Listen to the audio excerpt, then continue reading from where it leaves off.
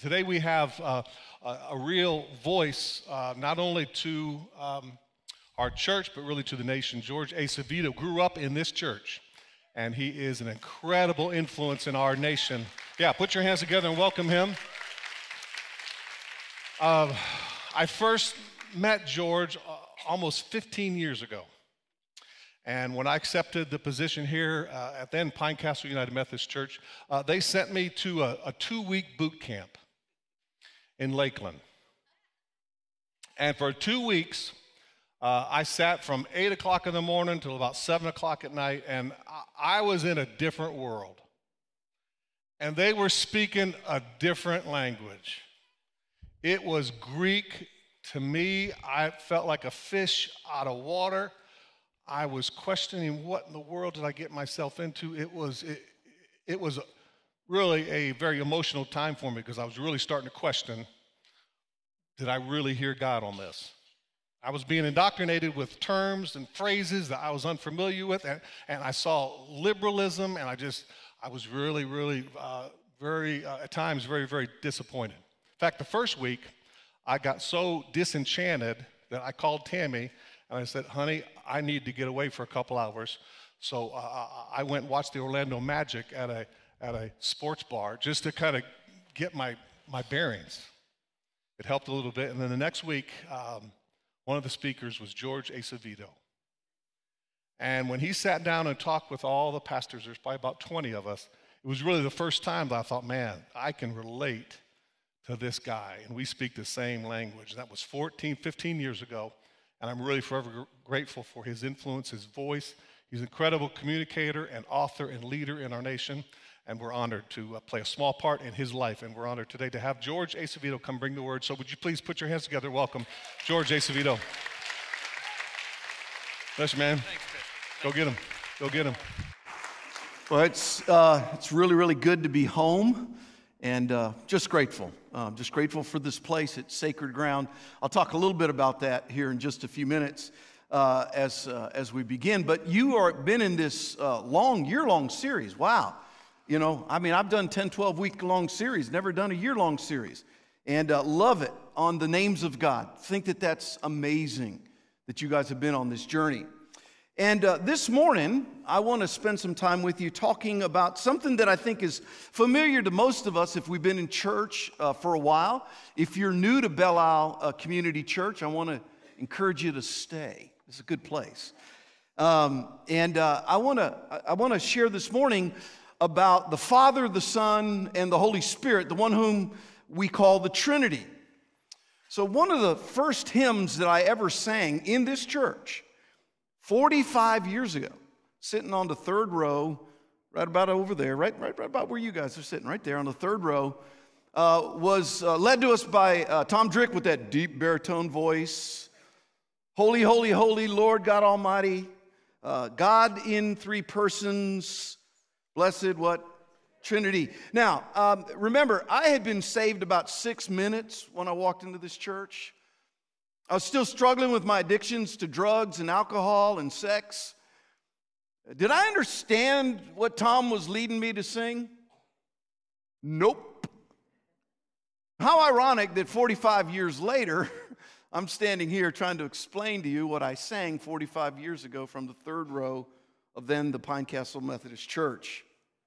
What does it mean for God to be God in three persons, blessed Trinity? Well, let me just tell you one thing at the very beginning, that the word Trinity is not even found in the Bible. Well, that's interesting.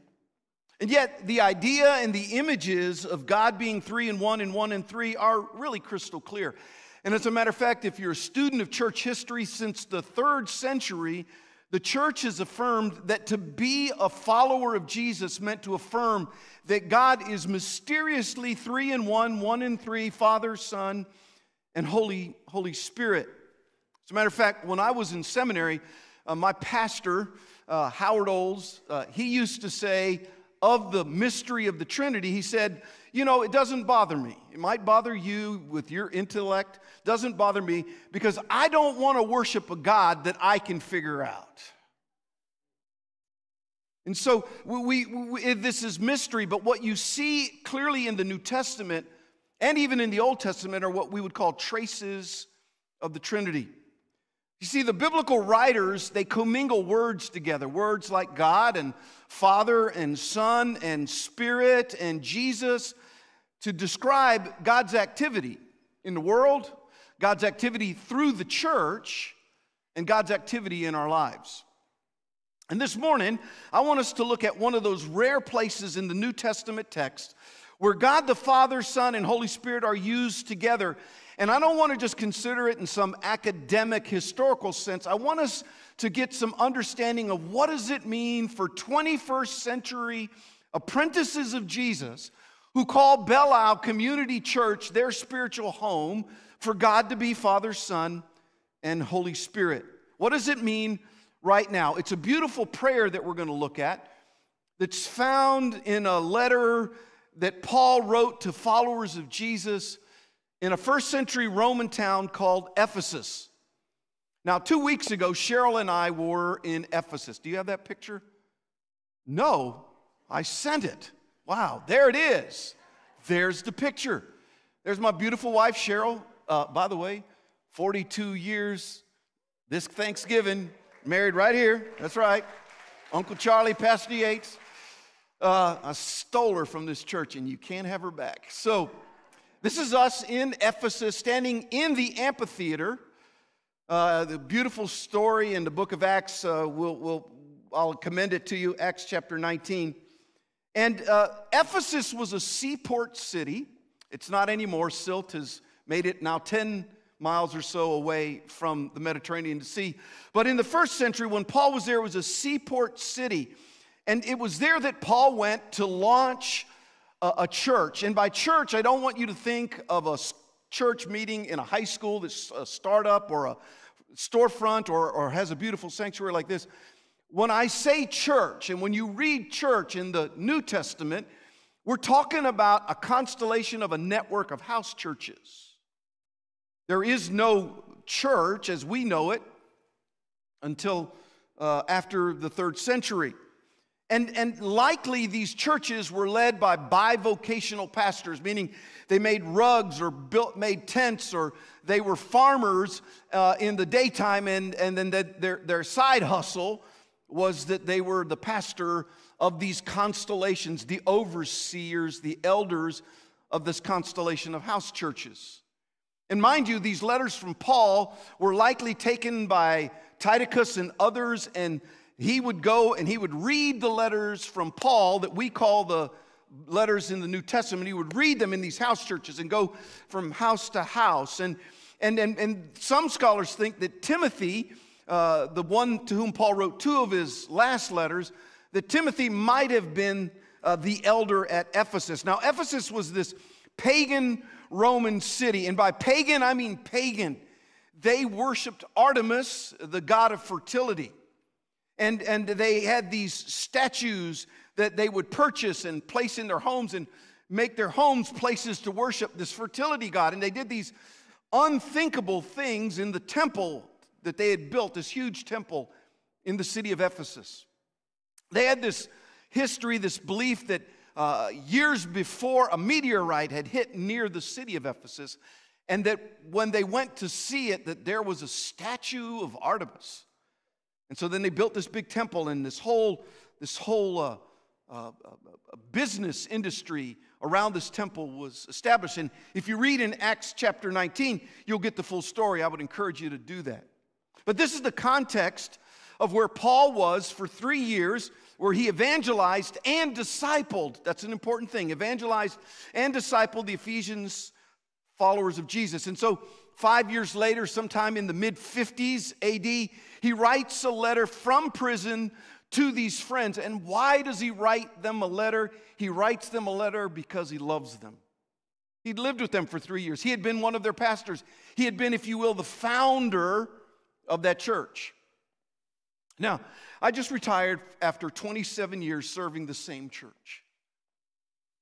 And I will tell you that, especially on Sundays, I miss my people because I love them. I had the privilege of marrying babies I baptized as infants and marry them. I buried their parents. I walked with them through crisis. And that's the pastor's heart that Paul has in this letter when he writes this to them. But he also writes them to encourage them.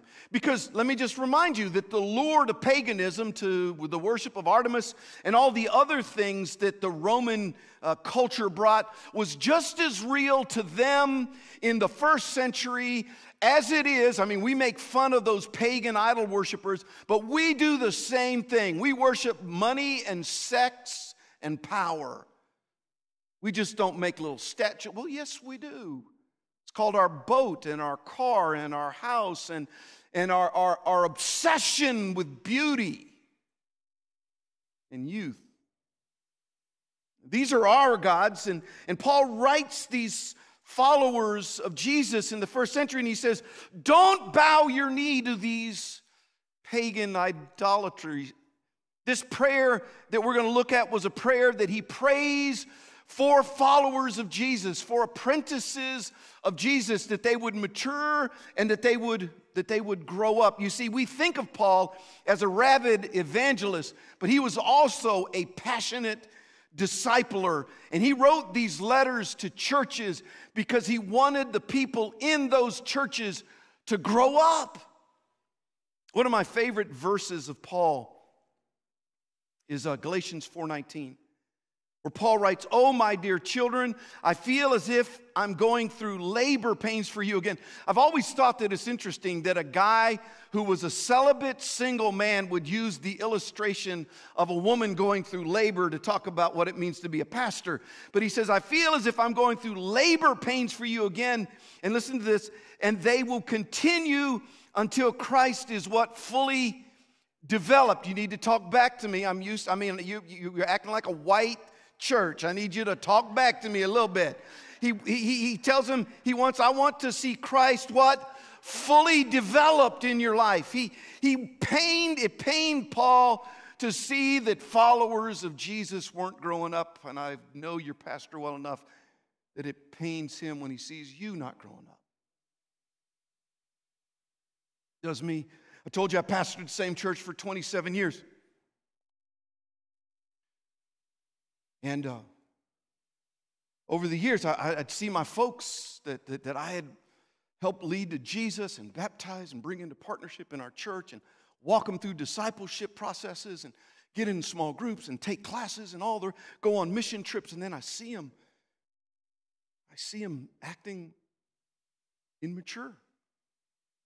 I'm going to go. This is only a guest preacher would come and do this. I'm going to talk about politics for a minute in church, because we're getting ready to enter into another political cycle.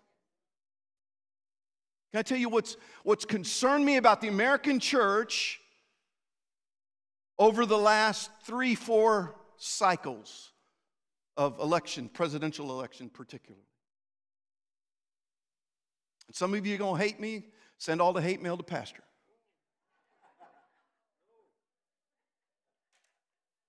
But here's what I observed of my people. Maybe the people at Belle Isle Community Church are a lot more mature than the folks back home in Southwest Florida where I live. But I saw too many of my folks. I thought, Pastor, that they looked at politics through the lens of the Bible.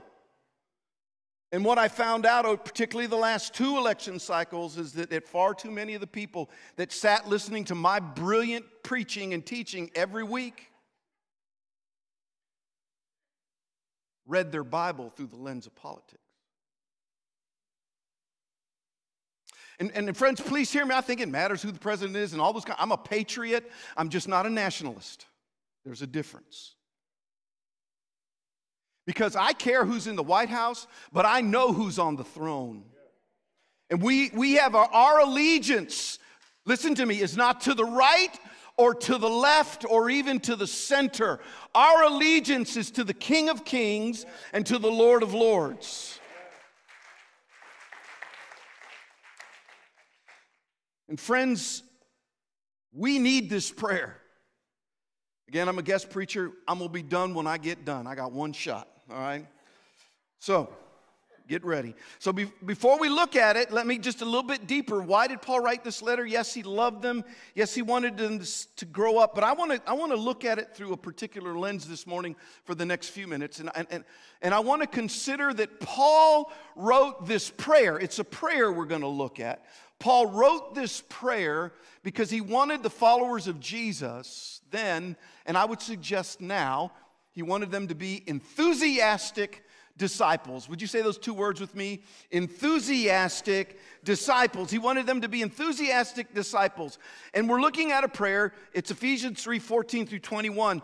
And I'm a bit of a word nerd. I love the origin of words. And I want to look at the word enthusiasm for just a minute. Could you put that slide up? This word enthusiasm is two Greek words that are pushed together. The word en, which means in, and theos, which means God. So literally, the word enthusiasm means in God or what? Full of God. Paul prays a prayer here in Ephesians 3 for followers of Jesus.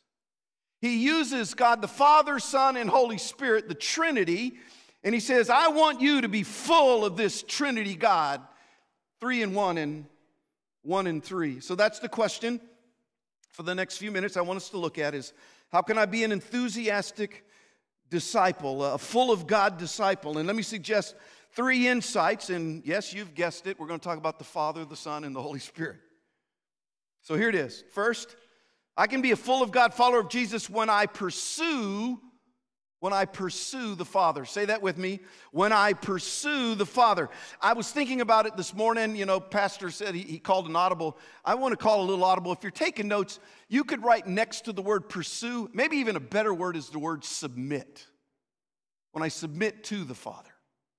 I can be an enthusiastic follower of Jesus when I submit to the Father. Keep reading with me the next verse, verses 14 and 15. Would you put that up on the screen there? Let's read this together. Ready? Go.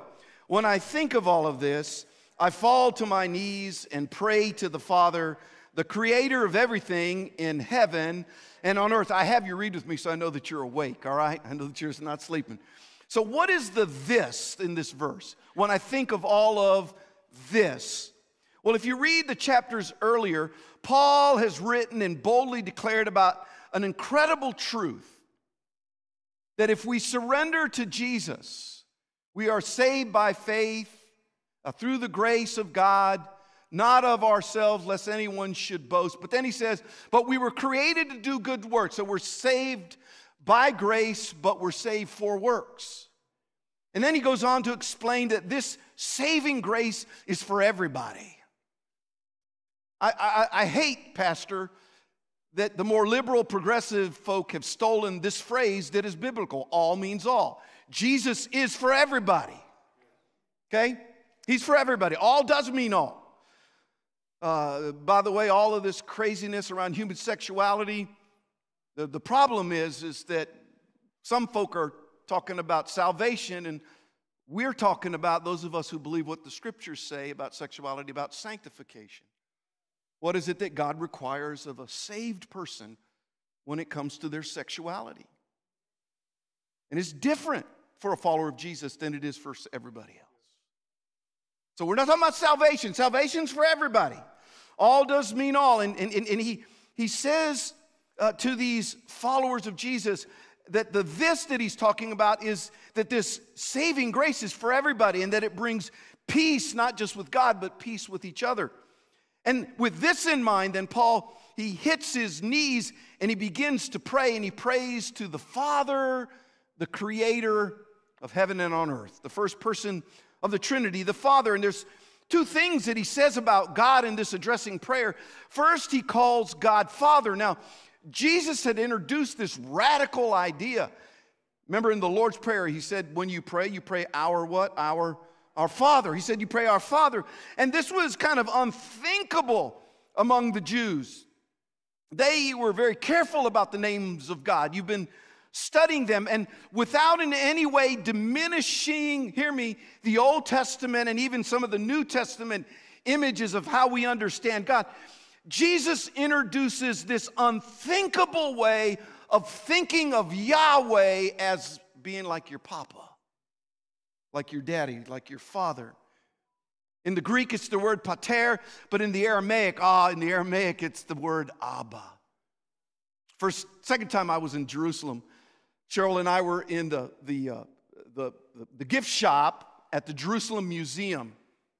And this little Hebrew boy bumps up against me with tears streaming down his face, and he's got his arms like this, and he's walking around the gift shop, and he's saying this, Abba, Abba, Abba. And I just lost it. Because that's the one to whom Paul prays. That's the one to whom Jesus said we could pray. He is Abba. He is this all-loving Father. But he doesn't end it there. Again, look at the text. He's the Father. He's Abba. But he's what? The creator of everything in heaven and on earth. So to all loving, Paul adds this God is not just Father who's loving, Abba, he's also all powerful. Far too many of us, by the way, what kind of keeps us stunted in our faith is that we just want Jesus to be our boyfriend and baptize all of our bad decisions. And we forget that the God that we serve is holy. So don't allow your intimacy with God to interfere with your awe of God. And so Paul prays to this God who is all loving and all powerful. And these two truths about who God is leads him to bend his knee, to fall to his knees. It takes humility, it takes reverence. And here's the deal. You can't be on your knees and stand over anything or anybody. Paul's physical posture here reflects more of an internal posture.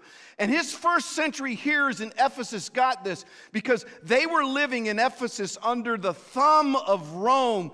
And in Rome, it was required that whenever the Romans asked, you had to hit your knees and you had to declare, Caesar is Lord. Some of us are doing that, by the way. That's all the whole elections thing. I'm going to leave that alone. See, Paul points to an all-loving and an all-powerful God who invites us to fall to our knees, not by the power of the sword, but by the power of the cross. And on our knees, we declare that Jesus is Lord. So my question is your God, the God that you fall to your knees for, is he both all-loving and all-powerful? Is he your loving Abba to whom you run when you are afraid, and your holy creator to whom you reverently worship? And to be an enthusiastic, full of God disciple, he has to be your Father. Second thing. Second way for me to be an enthusiastic disciple of Jesus is when I am empowered by the Holy Spirit. Say that with me. When I am empowered by the Holy Spirit. And let's read verse 16 together. It's up on the screen. Verse 16. Ready, go. I pray that from his glorious, unlimited resources, he will empower you with inner strength through his Spirit. Let me just add this. This is not in my notes. Y'all messed with me when I was 20 and went off to college. I thought every United Methodist church was like this one. I'm just telling you. They didn't have the Holy Ghost in most of the churches I went to in Kentucky like this one. But that's neither here nor there. I love that Paul adds to the prayer that to be a maturing follower of Jesus, you have to be empowered by the Spirit. Another word for empowered is infused. Infused. Have you seen all around Orlando these infusion bars? There's a certain segment in our population that will spend $100 to $300 a session to have an IV of vitamin cocktails infused into their body so that they can feel better. There's an unnamed person that I know pretty well that I did his wedding a couple years ago, and let's just say he had a little bit too much fun at his wedding party. And the day before his wedding, he had one of these infusions, and it actually works. It actually works. He felt better. He was infused with vitality and new life. And I'm not picking on this groom. He's a good guy. I'm just suggesting to you that likewise, we need an infusion, regular infusions of the Holy Spirit, because church, the Holy Spirit leaks. Can I get an amen? I mean, if you don't believe me, if you follow Jesus, if you're an apprentice of Jesus, just go spend 30 minutes on I-4 during drive time. I mean, if you love Jesus, the Holy Ghost will leak out of you in those 30 minutes. Because, see, the Bible says the Holy Spirit is the one who reveals the truth, confronts sin, embodies us with the character of Jesus, or what we call the fruit of the Spirit, gives to us capacities, supernatural capacities for ministry in the church and in the world called the gifts of the Spirit. And we need this kind of infusion, Spirit infusion, if we're going to grow in our apprenticeship to Jesus. And that's why Paul describes this Holy Spirit power as being glorious and unlimited. You see, I have limited power. And you have limited power. It means you're going to run out of you.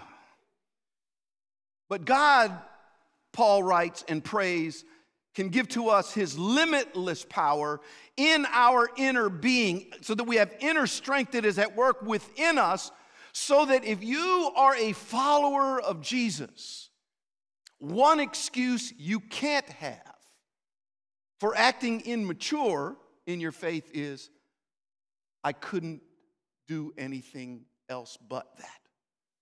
You don't have the excuse of saying, I couldn't help myself. I mean, the problem was the Holy Ghost leaked out. You weren't staying infused. Just 2 chapters later, Paul would write in Ephesians 5:18, one of the first 5 Bible verses I ever memorized as a Christ follower. He says, but be filled with the Holy Spirit. Do not be drunk with wine, for that's useless, he says. He's comparing small s spirits with big S spirit. And it doesn't just say, hey, one time get baptized in the Holy Ghost, speak in tongues, and then act like the devil the rest of your life. Some of the meanest people I've ever met have been Spirit-baptized people.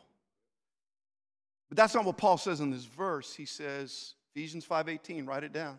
He says, be filled and keep being filled. Keep getting infused with the Spirit of God.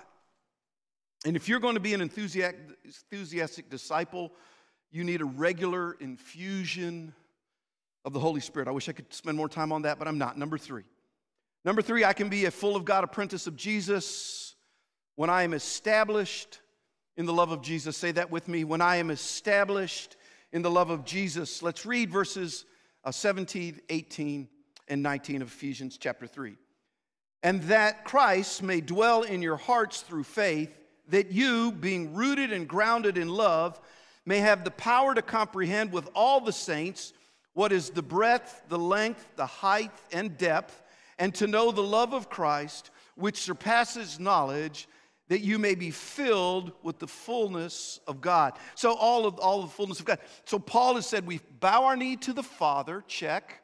We need to be filled with the Spirit, check. And now he goes to the second person of the Trinity, that we would be rooted and grounded in the love of Jesus. So Jesus gave that parable, you remember, at the very end of the greatest sermon that's ever been preached, the Sermon on the Mount. And Jesus ends and he talks about a house being built on a bedrock solid foundation, or a house being built on sand.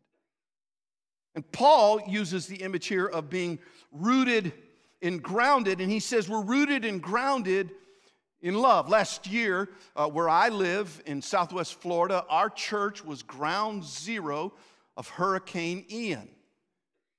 And we had $7 million worth of damage done on our 3 campuses, and somewhere around $80 billion done in the state of Florida. But worse yet, a loss of about 130 lives in our community. And we discovered, when that hurricane came through, which houses were built on the rock and which ones were built on the sand. And likewise, we're gonna have pressure into our lives, and pressure is God's gift to us to test us, to see us whether we're rooted and grounded. But I love what Paul says here. It's rooted and grounded in the love of Jesus. He goes all GPS on us. He says the breadth, the length, the height, the depth. And some scholars think that what Paul might have been doing is saying to Jewish followers of Jesus, you think the temple in Jerusalem is big with his depth and breadth and height? I mean, they say you could light an oil lamp and raise it to the top and it would illuminate the whole city of Jerusalem. Which, by the way, that's when Jesus said, I am the light of the world, of the cosmos, not just of Jerusalem, not just of Israel, not just of the world. I'm the light of the whole cosmos. Regardless, Paul is trying to say something here about how immense the love of Jesus is. We sang about it in the songs this morning. I'm no longer a slave to fear. All of that is love. Pastor John tells us that it was love that he was sensing in church this morning. One commentator says this of the love of Jesus. It is wide enough to reach the whole world and beyond. It's long enough to stretch from eternity to eternity. It's high enough to raise both Gentiles and Jews to heavenly places in Christ Jesus. It's deep enough to rescue people from sin's degradation and even the grip of Satan himself. I'm glad that 45 years ago, as a lost kid raising hell in this community, that the height, the depth, the breadth, and the length of Jesus reached even me. It is the love of Jesus. And I came by this morning simply to testify that 45 years ago, when I walked into this church and sat on the third row, it was the expansive love of Jesus through so many of you in this room and for so many who have gone on to heaven that transformed my life. What won me to Jesus in this space was not great preaching, though we had it, and great music, though we had it, and great ministry for students, though we had it. What reached me was ordinary people who were in love with Jesus, and it overflowed to this addicted, want-to-follow Jesus teenager kid. And I felt the embrace of my all-powerful and all-loving God through your embrace. I experienced the power of the Holy Spirit for deliverance and healing in my life through your prayers. It was the space and the place where God met me. And it was the place and the space where God wants to meet so many of us, even today. Paul ends his prayer with this glorious doxology where it's like he puts a beautiful bow on it. Would you look at the next verses with me where Paul prays, now all glory to God, Father, Son, and Holy Spirit, who is able through his mighty power at work within us to accomplish what? Infinitely more than we might ask or think. Glory to him in the church and in Christ Jesus through all generations forever and ever. Amen. You see, I'm also here to testify 45 years later that God has proven himself to be this kind of God, who is able to accomplish infinitely more. For the last 4.5 decades, I've watched God use my life as an alcoholic and a drunk in recovery. He's matured me and grown me by his grace. He's used me, and I've gotten the front row for the last 4.5 decades at watching Jesus turn addicts into adorers. I've watched him turn mean people into kind-hearted people. I've watched him turn folks who were addicted to money and sex and power, other kinds of addictions that we don't talk about, and turn them into generous, extravagant, selfless women and men. Almost 30 years ago, God gave me the opportunity to take a church that had 300 people in it, which is not bad, but it had 600 about 2 years before. My first day there, Pastor, we had $29.16 in the checking account. We owed $1.2 million on an interest-only note that we were paying with the balloon coming due in another year. $20,000 worth of unpaid bills. And 30 years later, by the grace of God, we're debt-free, $4.5 million in the bank, 3 campuses, reaching thousands and thousands of people for Jesus down in Southwest Florida. And only God, listen to me, this is not about me, only God. It is the God who can accomplish infinitely more than we might ask or think. Every time I'm invited to come here, I want to remind you, Belle Isle Community Church, your greatest days aren't behind you.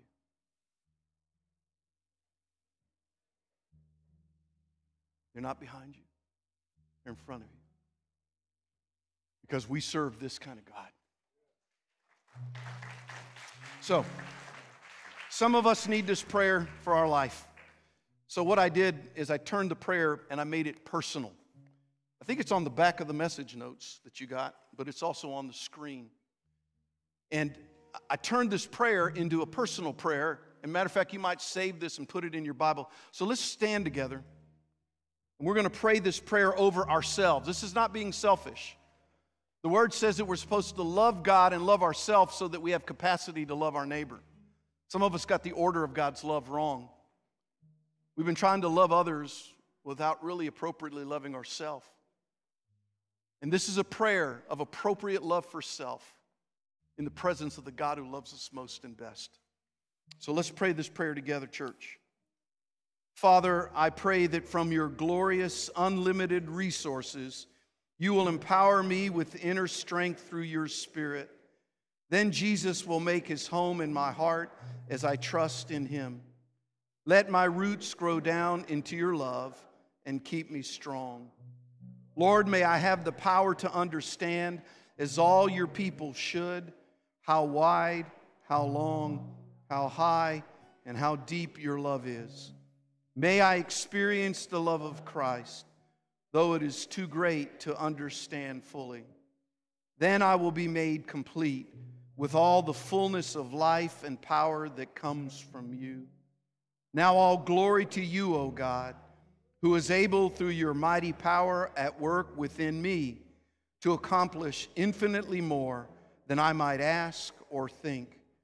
Glory to you in the church and in Christ Jesus through all generations, forever and ever. Amen. Now, friends, if you've never surrendered your life to Jesus, today'd be a good day, right? Pastor and I are here. We want to pray with you.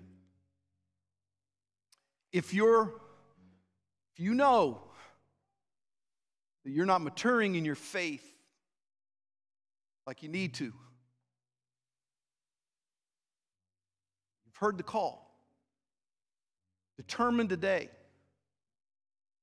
that you're going to be full of God, full of the Father, and the Son, and the Spirit, and walk with him. What that means is you can't be casual in your discipleship. Coming to church when you want, serving when... No, it means I'm going to follow Jesus. And this is a great place to do that. You have a great pastor to do that with you. Amen? I love you. It's been good to be with you, Pastor. George, excellent. Wasn't that fantastic?